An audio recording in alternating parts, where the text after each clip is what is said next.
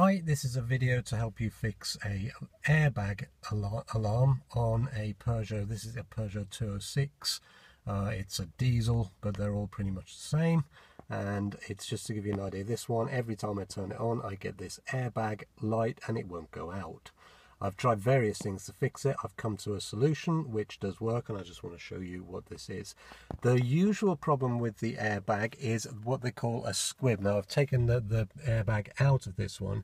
It's quite easy to do. Plenty of information on YouTube as to how to get it out. Really, we just push a pin into a hole underneath here, if I can show you.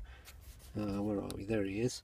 So there's a hole in there, which is in the steering wheel, and if you push up on that, you'll push this bar, that bar there, and it will release the clips there, and it'll allow the airbag to pop forwards. You've then got two connectors to remove. There are instructions everywhere that I've seen is to take the battery off, so disconnect the battery before you take these plugs out and leave it for a good 10 minutes, 20 minutes, just to make sure any voltage is discharged throughout the system, and then you can take these plugs out. Just for your information, they do have a locking tab in there, so if you look at this little tab here, it's got two parts to it. It's got a clip at the side here, it's got a tab at the side here, which pushes these tabs out, those tabs there, and locks it into place so that it won't fall out. And the second thing is these two little yellow tabs here, and when you push that in, those two little yellow tabs push a shorting bar away on the airbag. So when you take this plug out, the two pins get shorted out so that you can't accidentally, with static, set the airbag off. So that's what this thing's doing. To get those plugs out, you have to, before you do it, get a screwdriver into the back of that and pop that out, so it comes out like that. Once that's out, the plug will just pull out of the unit, and then you can take the airbag away. So from that point, you're then going to put the battery back on and do some checks with it. Now, if you've got an airbag light, it's usually caused by the clock spring, they call it, which is a coil of wire that sits inside here. But all you've got is these two connections here going through the steering wheel and then round this clock spring and then out at the back on these two wires here. There's one on that side, and if I can get you round here, there's one on that side. There's the other one. So what we want to do, usually, as I say, it's that what they call the comms 2000 unit, and it's just one of the wires in there that breaks. But to check it out before you spend money on a new comms unit, which are bloody expensive unless you go on eBay and try and get a second-hand one, and then you could have the same fault, you can meter out the connections through these wires to tell you whether it is actually a fault in this circuit.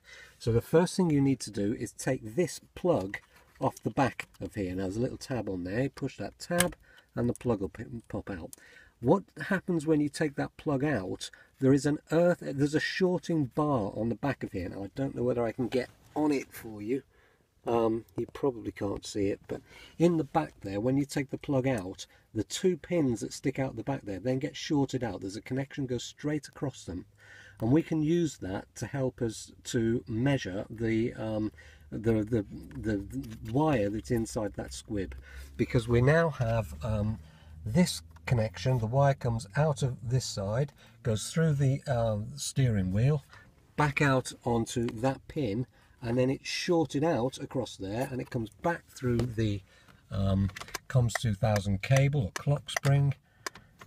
Turn the indicator off, and then back out to here. So if I put a wire into there and a wire into there and a meter across it, I should read very low ohm, very low resistance. If anything, it's going to be around about 1, maybe 2 ohms because of the resistance of the wires. Now I'm finding the best thing to use is a 3.3 ohm resistor, which is one of those. You can get them on eBay, 10 a penny. They're really cheap. Buy a load of them and you can use them for diagnostic purposes. So the first thing you're going to do is push one side into there and get another one and push that into, I'll move my finger in a minute, into there. So you've got two resistors sticking out of that connector. Right, so now you're going to get a meter, a multimeter, and you need it set to ohms. And with that plug disconnected on the back, you're going to connect your resistant, your meter, your ohm meter or your multimeter, whatever you've got, one across that side and the other wire across the other pin there, like that. Okay, so we've got that on there. And what we should read then is round about 1 ohms. It's actually it's a short circuit, but you've got the resistance in the wire, so it's going to be round about 1 ohm that you should measure through that. If you've got that, then that cable is good. It might just be worth wiggling the wheel about and seeing if you can make that resistance change. If it doesn't change, that connection all the way through from here, through your steering wheel, through the clock spring, out the back, and then back into the clock spring, and then back up to here is good on that one. So you're going to check that one, and I'm also going to check the other one. So I need to disconnect the plug from this one, which again is a tab on there, and it'll push away. So that's the other wire. They're color coded, one's brown and one's blue. So the brown one is now disconnected. So again, we've shorted the back out of that, and I'm now looking at the green one on the front. So if I put a resistor in that one and the other resistor in that one, so I've now got my connections through there, one going into there, one going into there, and my meter on that side. I can now look at my resistance on that, and that is reading slightly higher, so that's telling me that I possibly have a poor circuit on that. Yeah, it looks like, there it is, gone back down. I think it's just the shorting wire on that. So now I've got the short on there, it's quite happy. So I've got 2.2, if I wiggle that about, there's my 1. So I think that's just the shorting connection on the back. So that's my green one is good and my blue one's good, and if I wiggle the steering wheel about, I don't lose, just trying to turn the steering wheel, I don't lose any resistance. So I know that the connection through that machine, through that COMS 2000 unit is good. So my next thing is now to try and find out whether I can con the car into thinking he's got an airbag in place. All the car is looking at, or all the controller is looking at, is to see round about 3 ohms of resistance when it checks it out. So when I turn the ignition on, it's going to do a self check, and it's looking to see 3.3 ohms roundabout on that airbag. It will fail if it sees no resistance at all. So if it sees a break in the wire, it will give you an alarm. It'll also give you an alarm if it sees a short circuit. So if the wire is short circuited, and in other words is connected to itself, it's going to give you exactly the same fault. So I'm going to turn the ignition off, and I'm now going to put the resistor in this blue plug. So if I just put the phone down for a minute, or just put the phone there, I'm going to put the resistor into there, and I'll show you how that's gone in. So that's now gone in like that. So that's the one resistor across the blue plug, and then I need a second resistor, which I have to find. Where's he gone? Oh, he's up here. So the second resistor is going in the brown plug, which is on the other side. So I'll put that one into here. And now I have the brown, the other resistor in the brown plug. So I've now got all of this out of circuit. So I've got the resistor in the blue one and the resistor in the brown one. So if I turn it on now, with any luck, it will tell me that the airbag light has gone out. There it goes. So now it's quite happy. If I disconnect one of those resistors now, so if I pull that resistor out, and I'll show you the light as it's doing it. So we'll pull this light out. There's a resistor out, and we'll wait a second, and there's my airbag alarm. So it now knows that there's a fault in the airbag system. Now I can't put the resistor back in because it will still tell me there's an error.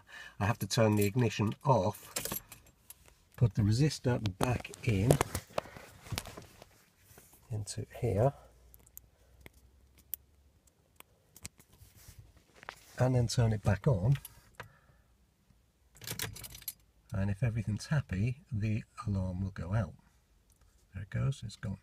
So if you know that that side of it is good, that's your wiring from here back to the controller, which is underneath the ashtray, is all good. You know that's good. So if you've got a fault still, the fault has to be beyond here through this clock spring, or actually in the airbag itself. So your next thing to check is to plug these plugs back in and then put your resistor on the end of here and see if it'll still be happy. So let's do that.